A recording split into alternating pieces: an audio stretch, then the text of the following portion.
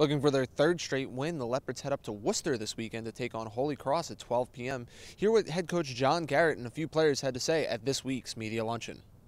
Yeah, first of all, we really charged our team to start fast and then finish fast, and exactly what we did. The guys really came out, and it started with the forced fumble on the kickoff return. We capitalized on that. The defense got some early 3-and-outs and were able to build a lead. And then, that's a good football team that we play. They got a lot of talented players, and they made some big plays and got back in the game. But we just it's a credit to our team, really resilient. They never stopped believing, and they just stayed in the fight and kept punching. And then that last drive, obviously the key play was the scramble by Keegan, and it was perfectly executed scramble drill rules where Jordan Hull saw that Zadok was low and the other receiver was low, so he took it high to the space and outran that kid, and Keegan made a great throw, and we're able to get it down into the red zone. And then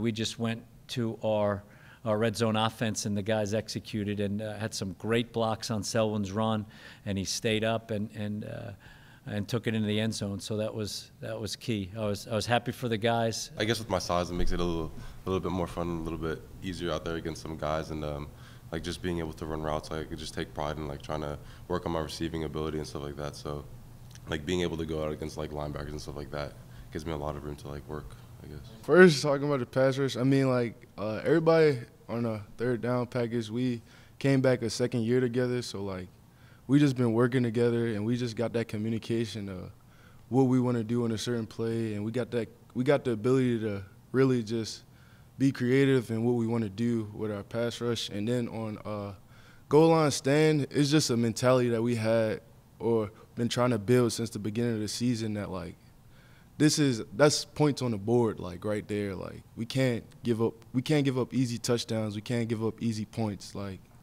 And we got to be able to take pride in what we're doing. Like, and then even when you get down to the red zone, everybody got to do their 111th, because it's a smaller surface. So like one mistake is magnified. Absolutely, no. It's so much of it is just straight confidence. It's like in weeks prior, like the week prior against Bucknell, it's just we had to do it. And we did it, and that sort of set the precedent of us being like, yes, we can. And so sort of going into this, we went up big, and they sort of clawed their way back into the game, and we sat down on the bench after whichever drive it may have been, Zadok's big touchdown, a 3-and-out, whatever it was, and we sat down and said, let's do it, it's time to go.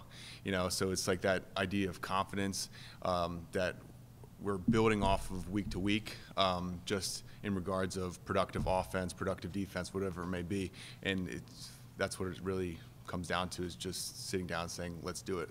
The Leopards are hoping to see more strong play from Keegan Shoemaker, who was tabbed as Offensive Rookie of the Week last week for his performance against Fordham. For all news and updates, please check GoLeopards.com. Reporting for the Lafayette Sports Network, I'm John Sabino.